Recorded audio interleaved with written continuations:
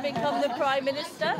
The campaign starts here. Liz Truss in Peterborough today, keen to talk about the cost of living and about the ways she thinks she can make that less painful. What I want to do is put money back into the pockets of hard-working people.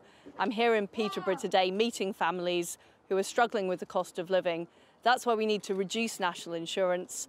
That's why we need to have a temporary moratorium on the green energy level to reduce people's fuel bills, so we can help families, we can grow the economy, and we can grow those tax revenues in the right way. Liz Truss is 46. She worked as an accountant before entering politics. She voted Remain, but is now backed by leading Brexiteers. She's the Foreign Secretary, as she did not resign from Boris Johnson's government. And she says the country can afford significant early tax cuts. Rishi Sunak is 42. He worked in corporate finance before going into politics. He voted for Brexit. He resigned as Chancellor 2 weeks ago to challenge Boris Johnson, and he says the country must ensure inflation is under control before any big tax cuts. No actual events on camera for Rishi Sunak today, just the odd sighting. Fortunately, there's usually an online video. This one, for instance, shows the moment he heard the results of the final round of MPs voting. He has picked up the most support from his fellow MPs.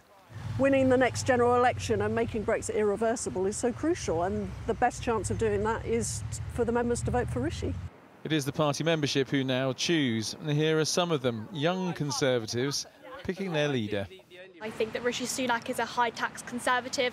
I want the Conservative Party to actually be Conservative again, and I think that Liz Truss is our best chance. Rishi is being realistic. We do need to get a hold of inflation, and once that is done, then we can cut taxes. If Liz does a good job, she cuts spending, she runs a real Conservative government, and she makes sure that she's going for the kind of Conservative ideas that people really want now, especially the grassroots. She stands a great chance of winning an election.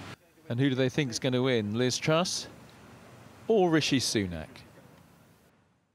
Take a good look. One of these will be your next Prime Minister. We could have two women named Liz ruling over this country soon, couldn't we? Andy, how long have Rishi Sunak and Liz Truss got to make an impression on people, do you think? Well, Julian, the campaign goes all the way through to September, but talking to both camps, it's striking how they regard the next couple of weeks as absolutely crucial. That's because Conservative Party members will receive their ballots through the post probably in the first week of August, and the experience has normally been that an awful lot of those party members fill those ballots out, vote and send them back very quickly. In other words, they don't wait for a whole campaign to unroll through the whole of August. So as I say, both sides absolutely clear the next 2 weeks could be vital.